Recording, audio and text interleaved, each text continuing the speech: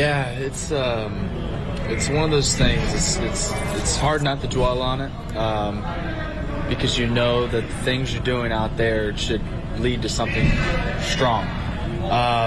So there's a lot of great work being put in there, but at the end of the day, like, the results are the results, and we try to keep the team close in the ball game there and make a few big pitches, but it's tough because I know it's so close to just taking off into something really, really fun, and I know it's still early for me, but I want that to start clicking real soon, and there's a lot of work that'll be put in after this one just to clean that up. But we're getting to 0-2s and 1-2s really quick, and that's the hard part. The easy part should just be to go right after him for strike three or some weak contact. So that's something I'll look at.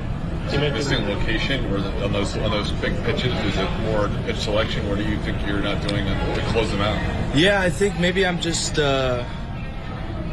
letting that get in my head in the sense of like trying to make a better pitch than I need to. It's just really about trusting maybe location and not trying to go lower with the changeup. Just throw the same one I just threw, or vice versa, whatever it is. I think it's just not trying to grab onto that situation too strongly and just let it just come.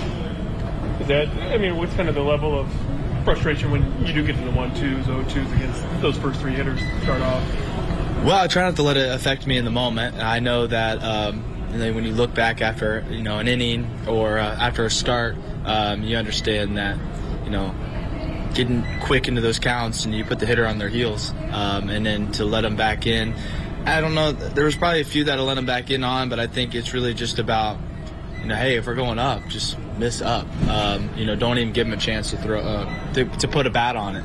And so I don't think I'm doing a terrible job with it. I think it just could be a lot better for what I'm getting myself set up for. I feel like you had kind of new life. They get 2 runs for you, then sends out to put you ahead with a home run. Yeah, that guy's something else right now. Fun to watch. We got right back into the ball game, and you try to go out there and just compete and know that the bats will come around at some point. In the first inning that it's obviously a lot of game left, and you hate to be down that early, but like a couple starts ago, you can really hit a stride and try to do some things. And tonight was just a weird night. I feel like we're throwing some good pitches, and we're finding some holes, some weaker contact, and obviously there's some louder contact, but don't feel like the hits really signified how I pitched tonight.